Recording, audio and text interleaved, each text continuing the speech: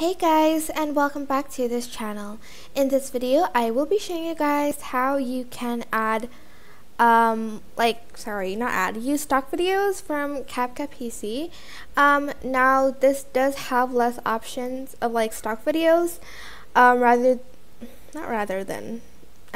just saying this has like less stock videos options than the one on browser, because it's similar to the one on your phone. So if you go to media, go to library, and here you'll find a bunch of stock videos. I'm just going to select this one and wait for it to sort of download. And I'm just going to press the plus button to add. I'm also going to be scaling it, and then I'm going to go to one of the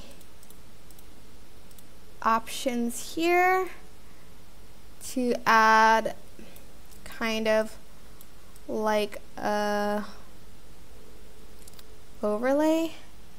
I mean, I guess you can use other overlays for this, but I'm just showing you guys how you can use like a stock video. And that's pretty much it, really. I hope this tutorial was helpful for you guys. Don't forget to like, comment, share, and also subscribe to this channel if you haven't done that. If you have any questions, just leave it in the comment section down below, and I will try my best to answer them all. Thank you so much for watching. Bye!